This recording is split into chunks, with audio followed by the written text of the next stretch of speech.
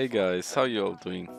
So the Valorant update just got released, and with that came the brand new ranked mode. And in today's video I'm gonna show you some tips and tricks on how to rank up faster and get you in the good ranks right away. I have prepared 8 really nice topics to talk about, and these topics will definitely help you rank up if you follow all of them. And yeah, without further ado, enjoy the video and let's get straight into it. I had to dodge the...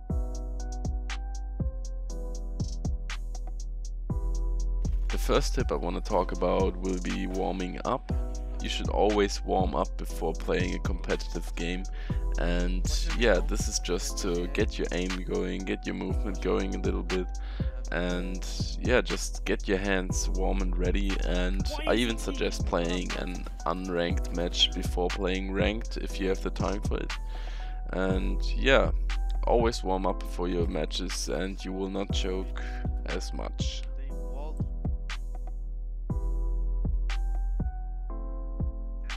The second tip I have for you is to train your aim and have a good sensitivity that's custom made for you. If you want to find out how to do that, I will link a video right now in the top right and you can check it out. It's a 3-minute guide, it's really quick, and yeah, it covers everything with aim and sensitivity.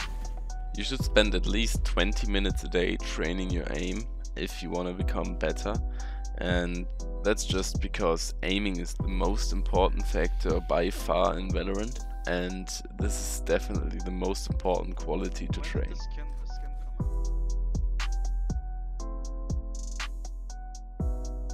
The third tip I have is that you should adjust your crosshair and your in-game settings. If you want to know the best competitive settings and the best crosshair settings for competitive, I will link a video in the top right now and you can check that out.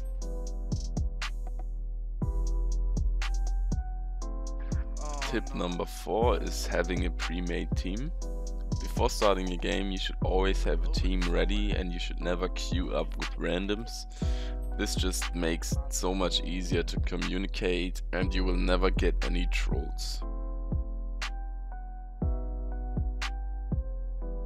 This brings me to the next tip, which will be knowing your callouts. It is so much of an advantage to know your callouts because you will just instantly know where the enemies are if the teammates call them. And same way, if you call them, your teammates will instantly know where they are and they could most likely get a refrag. It always depends on the situation. If you want to learn the callouts, you can either just press M, or there are a bunch of callout videos on YouTube which you can just watch, and if you play a lot you will learn them over time anyways, but this just helps speed up the process a bit.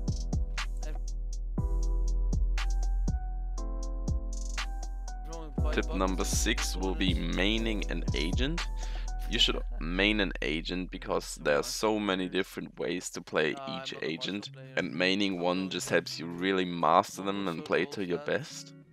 For example, with Viper you can learn general smokes and attacking strategies, and Sova, for example, you can learn different types of recon bolts or shock darts. And yeah, it just really gets the gameplay to the next level if you really focus on one champ. And that concludes tip number 6.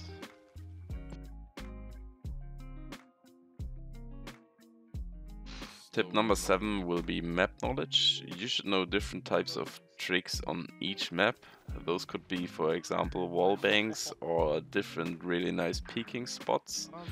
This just goes hand in hand with maining an agent because you can use your agent's abilities to your advantage and basically get like one-way peeks or whatever you practice basically.